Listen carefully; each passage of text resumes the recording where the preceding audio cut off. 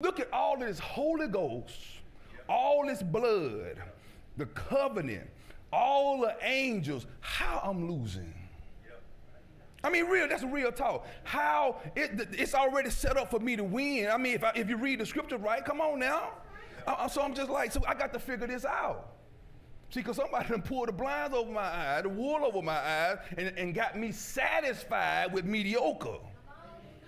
You see what I'm saying? Got me settling, good God Almighty, just got me settling with good God Almighty what they did to my grandmama and them, and that it run down in the bloodline, and they got me settling for this, and that devil over in that corner laughing that they ain't figured it out yet.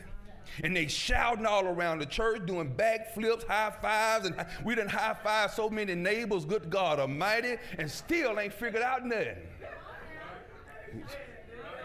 See what I'm saying? You can keep all that. I ain't got to do all of that. But he gonna buck, good God, because he done made me buck enough. Anybody ever got whooped and you just make up your mind like, the next time I'm gonna leave swing? I done been bullied before. Anybody been bullied before, but you make up your mind, I got whooped by the bully, but I showed him you ain't gonna just do this free. You ain't gonna just whoop me free. You ain't just gonna whoop me for free now. The next, you gonna have a fight on your hand. See, and I come to find out when you do that with that bully, most times out of not, that be the last time right there. See, at least they come at you a little slower there. See what I'm saying? And I come to find out, the devil now, which is a fallen angel, Lucifer, I mean, he really walks around in that bully kind of attitude. You know what I mean? I heard a man of God say it like this. He got a checklist, right? And he go around everybody he can. Well, that's really, I'm talking about 1 Peter 5 and 8. He walks around like a roaring lion, but he got a checklist, and he'll come by your house and be like, can I give you this?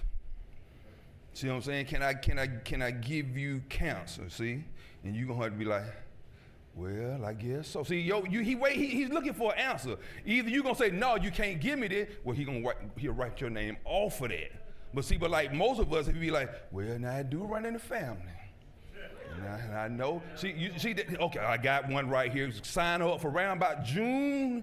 About June, we're going to send it on around over there. See what I'm saying? Yeah.